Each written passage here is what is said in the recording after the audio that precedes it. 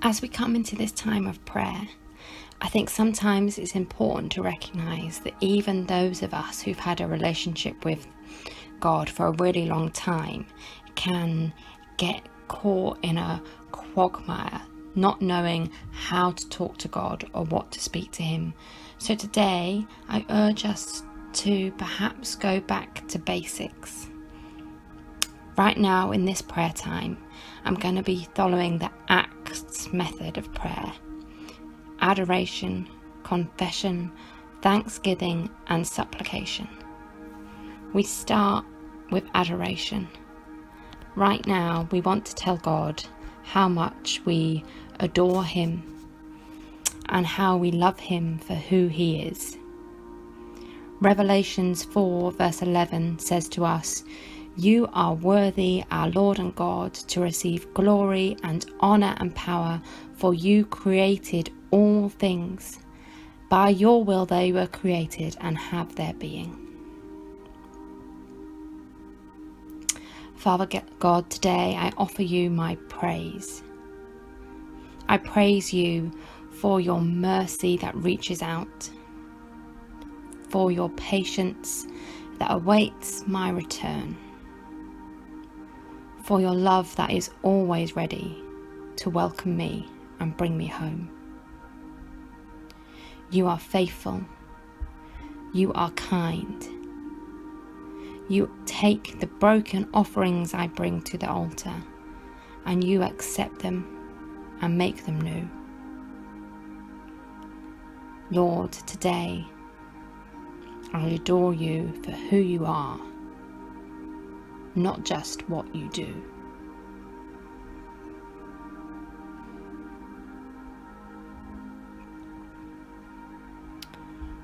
Lord, as I come to you, it's important that I offer you confession.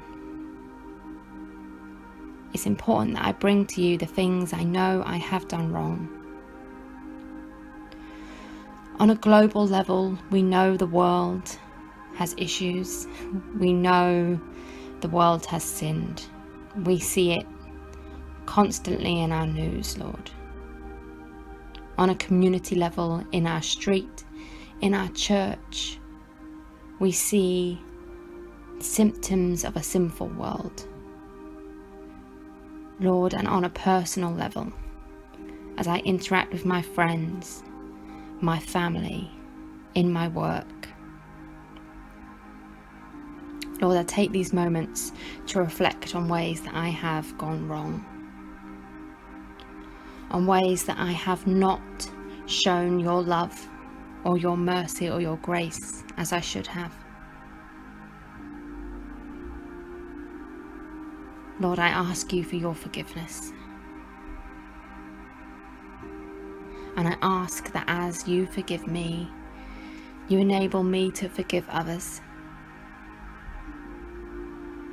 You enable me to let go of the things that I hold on to with hurt and hatred. And Lord, where I have been wronged, or where I see things in my community that are wrong, or where on a greater, more global level we see evidence of your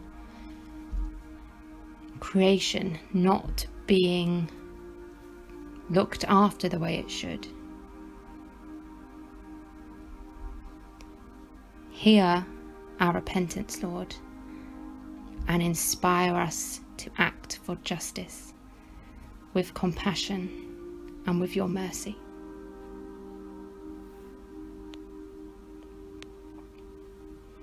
Lord, right now we bring you thanks. Sometimes when things around us look difficult, it can be hard to bring prayers of thanksgiving to you. But right now I want to recognise that I have a lot to be thankful for personally. And I know as a community, despite how difficult things may be for some people, we have much to be thankful for. Lord, right now, in a few moments of quietness, I ask that you'll take these things that I think of the things that I am right now going to think of to be thankful for my family, for my friends, for my security and my comfort.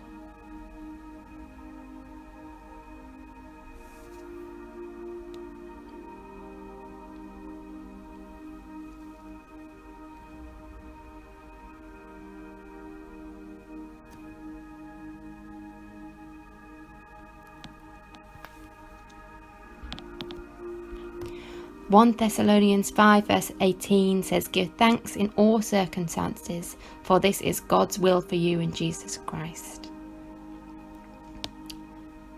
Lord, I thank you. I truly give you thanks. And finally, supplication. Lord, we want to pray for all of those around us who are hurting right now and who need you. Lamentations 3 verses 21 to 23 say this, "But this I call to mind, and therefore I have hope. The steadfast love of the Lord never ceases. His mercies never come to an end. They are new every morning. Great is your faithfulness." Right now we call down that faithfulness and that love, Lord, on those who are hurt, on those who are grieving, on those who live in anxiety, Lord. For those for which going to bed at night does not give them rest, but gives them this clench in their stomach and a whirring mind, Lord, we pray for them. Lord, for those who know that there are circumstances in their life that they need to change or they want to change but they feel stuck in, Lord, we pray for them. We pray that they will find freedom in you. Lord, we recognise that you call us not only to love you and to love others, but also to act on that love, Lord. And we ask that where there are actions that are needed, where there are things that need to be done to help those who are in need, that you will give us the opportunity, that you will point us in the direction, that you will inspire us, that you will move our hands and our feet to do that.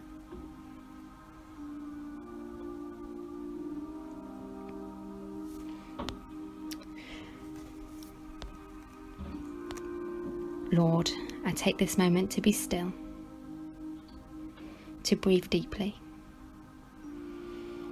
and to thank you for your presence in my life. I breathe out right now and I release into your hands all of those things I've prayed for. In the name of your Holy Son, Jesus. Amen.